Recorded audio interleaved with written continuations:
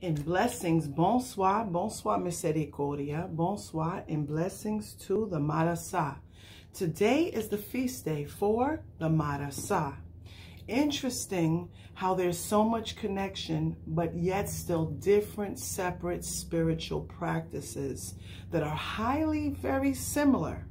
However, the Marassa walks with the energy of road openers. Sometimes they come in two, or they are doubled in threes. The Marassa not only represents the folklore of ancient spirituality, but for us, they are a reality. Not only do they walk in, and they are needed through every single ceremony, through Societe 21 divisions and voodoo. The Marassa not only represents a very pure and powerful energy. Some people, so I will answer your questions today, asked me if they have any relations to the Ibejis, the Imagwas, which is an Orisha faith. Well, twins are twins, but they have a separate type of energy. The Marassa's energy, yes, they are twins, and they do come in twos. They do come in threes. They can appear as boys and girls, boy and girl, girl and girl, boy and boy.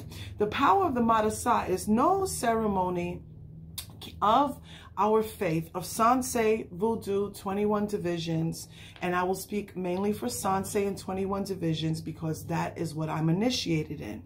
So in speaking on these faiths, do know that the Marassa are a stepping stone to open the door for the 21 divisions. Sometimes they appear as adults, sometimes they appear as teenagers, and most of the time they appear as children.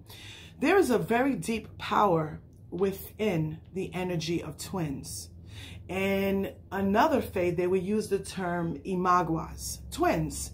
There is a faith so powerful because when twins are born in the human world, they are born almost appearing as one cell and then doubled and divided. Sometimes one twin is said to have more power than the other. But here in the faith of Luo, these twins are ever so powerful. They both walk with the energies of justice and loyalty. Of course, every single Luo has to answer to the energies of Papa Bon Dieu. They answer to the energies of the sweetness within the 21 divisions. Now, let's see what else, because I wrote some things down for you guys, okay? Not only are they the divine twins in voodoo, but they are the guardians of the crossroad, okay? And they are also where the living meets the dead. Twins are beyond powerful. Why? If you have one energy or one intricate power and it is divided and tripled and multiplied by 2 or 3, can you imagine that power? How beautiful that is. Also, when we pray to one, we pray to the other. We use in Societe and 21 division a symbol, and it's either 3, 2, or however, whatever house you come from. Those symbols are very strong because those symbols are veves that help to call them down. Now, in calling them down and using these veves, you should be initiated in Societe 21 divisions or voodoo, respectfully. Just as we respect Orisha faith, and we're supposed to respect Orisha faith, we are supposed to respect the faith of those who have sacrificed to receive 21 divisions or Societe. Now, in moving right along from that, do know they are strongly recognized because of their purity, their loyalty, and being so ancient. So can you imagine the beauty of an energy as a child, as well as appearing with the beautiful energy as a small, innocent child, but yet still a very, very old, blessed, and wise Luo? They know what you're thinking. Now let's go more into the Marassa. The Marassa also can know what you're thinking telepathically.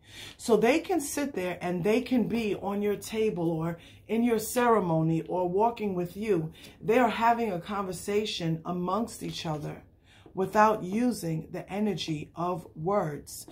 Our words and our verbal transgressions is because we are humans, and with all respect, we vibrate on the frequency of physicality. So we do need our tongue. We do need our throats. We do need our minds, whereas the Marassa, being so powerful and telepathic and are able to go through different worlds and energies, that they don't need that. They work on a higher level, a supreme being of telepathy. So when you are giving your offerings, and as you're giving it, they know where those offerings came from. They know how you felt. They know what you're thinking. God forbid if you are competitive with others and saying, oh, well, I saw John Doe give cream and ice cream and cakes and pies, so I'm going to give you coffee cakes. And they know exactly what you're thinking and where your heart is. Are you giving these offerings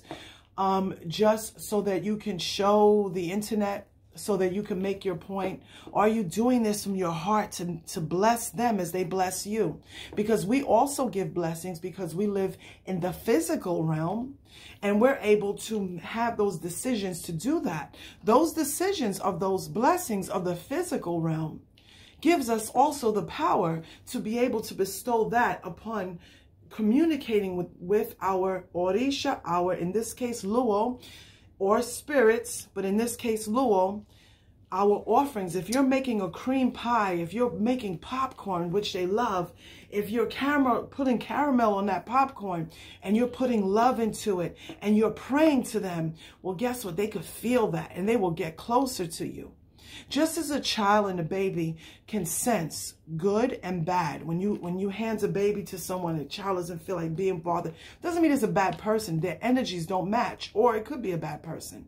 So their energies are very sensitive, and they're watching everything you do, and they're looking at you prepare their food. You run to the store, you say you're missing sugar or milk, and you go back to get it. They're like, wow, you are really a cool person. Like, you know, I'm just talking to you on our level, okay? So do know that the Marassa walks with not only the ability to be able to be everywhere, not only one secret I'm giving, not only do they have the permission to be in the fairy realms, to go and come as they please, as well as the Ibejis, but to be in different portals and through space and time. They will also grant permission to you once your heart is right.